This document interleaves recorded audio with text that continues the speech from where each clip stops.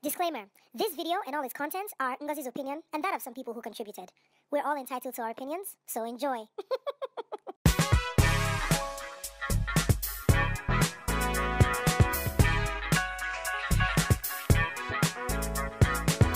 Hello everyone, welcome again. My name is Ngozi and welcome back to another episode of the Ngee show. Thank you for sticking with me for as long as you have. On this webisode, I'm discussing part 2 of Etiquette. Because it's after the first one I did, apparently there are so many to go through, and it's either people don't know or they do know and they just don't want to learn. But I think that these things are important because you don't live alone on an island, so you need basic skills or basic know-how. Otherwise, then you're just, quite frankly, you're upsetting people left, right, and center. Okay, so I'm going to go into it very, very quickly. And before I even go into it, I took a short break. I'm back. I wanted to recoup a little bit and handle a few things. It wasn't long enough. Regardless, here I am again. And yes, I'm wearing dark lipstick. It's unlike me, but I saw it on someone and I thought, ooh, I like that. So I'm going to go ahead and buy it. And I did, and I quite like the way it looks on me. So anyway, you know how I like top 10 lists. So I'm going to go through it very quickly. Number 1, etiquette 2. When I offer you something, packet of biscuits, I have 10. Don't take 5 or 6. Take 1. If you are close to me, take 2. Because you're not the only person in the room. Is it your own? Did I buy it for you? If I offer you, it's a gesture. I'm showing you that I'm sharing. When I share, know that there are other people I can share with. Don't take it by yourself. It's not your own. So take 1. Use your church mind. If it comes back around, then you can take another one. Yeah? Okay, great. Number 2, I call this one legitimacy. It's in the same vein as offering you my biscuit. So when you buy your own, especially in an office, this is very office-based.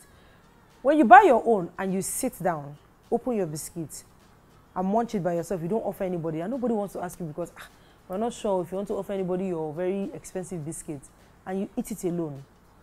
But then when I buy mine and all you hear is the sound of the your head will just flip because you are alert to the speed of sound of sound. And then you can I have some? I don't want to give you because when you opened yours, you didn't give me. Legitimize yourself. If you open your own, I don't offer anybody. Quite frankly, don't expect me to give you when I open my own. Number 3, this one there's not much to say. You're not a lizard. Why do people keep nodding? Because have you done it? Are you going to go there? Did she call? Speak.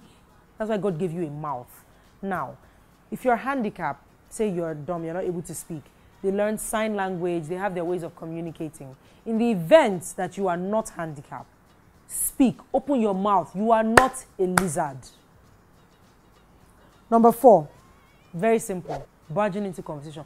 You know, why are you barging into a conversation? Why? I'm talking to somebody. Yeah, me how now? Yeah, I'm good. No, yeah. So I was speaking to the guy yesterday and Ngozi, hi, what's up? Where are you coming from? And why do you run into our conversation like it's... No. If I'm talking to someone and it's really, really urgent, be like, oh, hey, Ngozi, I'm so sorry, you guys. Can I 1 second because it's really urgent? I'll be like, yeah. But the person is not insignificant. If I'm talking to someone else and you want to get my attention or that person's attention, take permission. Guys, can I have a second of your time? Don't just walk in there. Hey, Ngee, that thing was telling you before. If you're my boss, maybe. And then when you go, I'll be like, see his head. Number 5, Nigerians are familiar spirits. The other day, I heard the word famsing for the first time. And they're like, oh, she's famsing, which means you are feeling familiar with the person. But a colleague of mine, and he is just the most witty person you've ever met. He has conversation for everything. He calls it lempe. He's from Benue State, so maybe lempe means something in Benue State. But don't lempe into somebody's conversation. I'm talking to someone. So we're having a conversation. We did not ask you, we did not talk to you. Then you from your overseas will just jump, sham, into the, hey, yes, exactly. Like that time when I was in London. Yeah, I know, right? Yeah. And people that lempe, they know something about everything. They don't mind their business. Everything you're talking about, they have an opinion. Don't lempe into people's conversations. If I'm talking to you, if you're close to us, then that's different. Maybe you know, we talk a lot, we sit together in the office. So when we're talking, you contribute. But don't from your far away, 2 desks away, just jump into my conversation. No, don't do it. Number 6, I call this the walk by eyes. I'm working on my laptop. And then next thing, you just walk by and just look. Ah, Ngozi, are you traveling? Why? Oh, you're buying tickets? Yes, I am. Why are you here and looking at my laptop? What's your business with my laptop? Or you're working? Ah, now you're playing solitaire. Yes. Ah, you're always playing game. Why is this your business? Now, wow, she's always buying shoes. Face your work. Face your work. Number 7, and this one is actually quite, it's so unfair that I don't know why people don't get it. You go into the bathroom, you use the bathroom and you wash your hands. And your hands are wet because you didn't dry them. And then you come out. Ah, Ngozi, long time. Then you shake me with wet hands.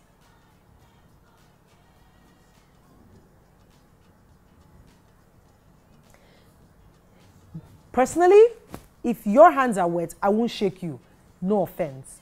Because, that one is actually quite sad because, to be honest, if you don't wash your hands, it's actually worse. So your hands are not wet. But when your hands are wet, it just connotes too many things. And I don't know where your hands are. Just, if your hands are wet when you come out from the bathroom, don't offer to shake me. Yeah, I think it's only fair. Yeah, okay, great. Number 8.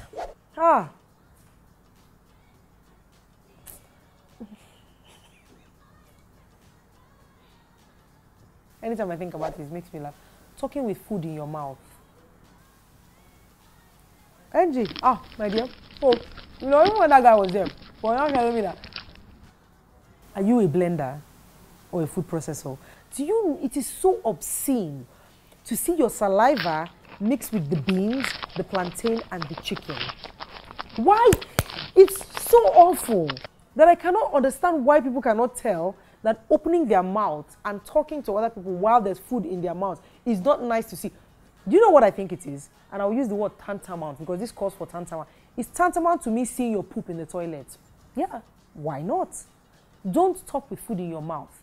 If you're sitting with people and you're having lunch, you're eating, and you feel the need to talk, cover your mouth. Yeah, I know. So, I was talking to the guy yesterday, or better still, I call it WCSS. Wait, chew, swallow, and then speak. We'll wait for you. Yemi, so, but did you already speak to the guy yesterday? Yeah, I saw him when, it's fine. I will wait. Don't, when I'm sure the guy, not even, that information was not relevant. Stop. Yeah? Fantastic. Number 9. I've said it before, but I think I need to say it again. Mind your business. Don't do amebo. In the sense of, do not give me unsolicited advice. I've talked about this thing before.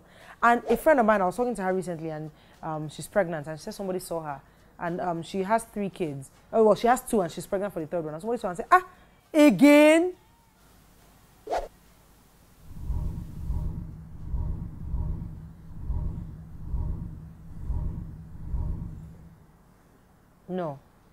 No. Yes, she's pregnant. She and her husband are going to have another kid. Are you serious? Again? Don't do it. Or the other day somebody saw me and said, now wow, Ngee, see, what did you do? To what? What did you do? Is it my outfit? My hair? Apparently what she was talking about was my dark lips. What did you do? I was like, to what? Your lips now. In what sense? Ngozi, yes. You know now? No, I actually don't. Since you're going to be an amebo of flipping the world, tell me what you mean. This dark lips safe now, wow. Yeah, now wow. All right, bye. Mind your business. If you see someone who has put on weight or is not married yet and she's an older lady, or they've had 1 child, they haven't had more, or they have no kids, mind your damn beeswax. Now wow, you guys, 5 years, no kids, just chilling. And finally, number 10. I don't know if this falls under etiquette, but it's a Nigerian thing, so I have to do it. You're trying to reach me. So you've called me 4, 5, 6 times. Now, I did not pick the phone either because I'm in a meeting, my phone is not with me, I'm busy, or I just don't want to talk to you. Don't call me 5 times and then use another number to call me. What are you want to catch me? What? No. What does that even mean? I now pick the phone. Hello? Ngozina, wow, I've been calling you with my line, you didn't pick. Yeah, I didn't. Anyway, now that I have you, let me just call you back. What is the purpose of using another phone to call me? So now that you have now caught me, hey, you weren't taking my calls. Yes, I wasn't. And if the reason you were trying to reach me was that urgent, you might have sent me an SMS, but you didn't. You took another number and called me because she's not taking my call. I'm going to call her with another number. No, it's my phone. You're not catching anybody. It's rude. I'll not use another number to call her. I'll not catch her. Stop doing that. If I don't pick the phone, send me an SMS. If I don't want to talk to you, then maybe there's something wrong with me. But don't use another number to call me. If I owe you money, that's a different case. Yeah? Great. Fantastic. I need to add one for the road. I know I said top 10, but I have one more I need to add for the road. Because this is very important to me. Ladies that chew gum, please don't clack. Why are you clacking? Is it entertainment? Is it sound? Is it exercise? Why do people... And you know the interesting part is that your mouth has to shape a certain way for you to make that noise. And you look like a herbivore, like a goat, yeah, that's what you look like. So, ladies, when you chew gum, please don't clickety-clack in your mouth. Yeah? Fantastic. Hopefully, I don't need to do another episode of Etiquette. In the event that more of them come up, I will most certainly do another episode. Thank you very much for watching. And if you have any opinions, please share them with me as always. And if you have anything you want me to talk about, then send it to the email address on the screen and I will take a look at it and we'll decide if you want to talk about it. Until next time, please keep it very real and thank you for watching.